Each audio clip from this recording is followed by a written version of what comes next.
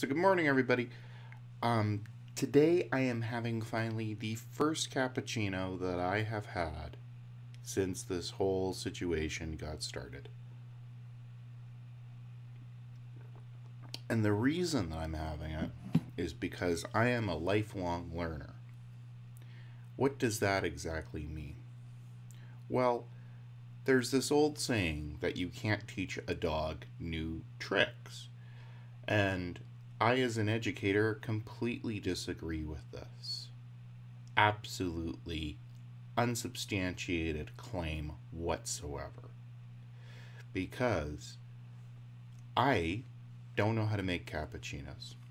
I didn't know how to make cappuccinos. Why would I ever require that skill? Cappuccinos are so prevalent and able to be got in our normal everyday world. Why would I need to create that skill? Not to mention that a good machine for making them is probably in the $500-ish range. So why would I want to pay that amount? Well, it seems like this is a skill set that if I wanted to have one, I'd have to learn and figure out. And I'd also have to figure out how to do it without a $500 machine. So this morning, hopped on YouTube, looked it up, found resources. Is this the best cappuccino I've ever made? Yes, because it's the only one that I've ever made. Is it the best cappuccino I've ever had? Not really, but this is the first. Is the next one going to be a bit better? Who knows? I'm going to have to try new things. I'm going to have to try it out. But this is going to be something I'm going to have to continue to learn.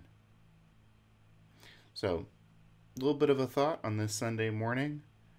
Go out, learn something new today. Try something out. Figure out something that you didn't think was a skill set that you needed before, but now it's important to know. Try to make something that reminds you of that day-to-day existence that we all have. Maybe make yourself a cappuccino. So, as always, stay safe and wash your hands. Hannah Islam and I have written a new book. It's on various issues inside of playtesting, how to effectively use dice, and other ways that you can make board games much more fun for your players. If you're interested, then go and check it out here.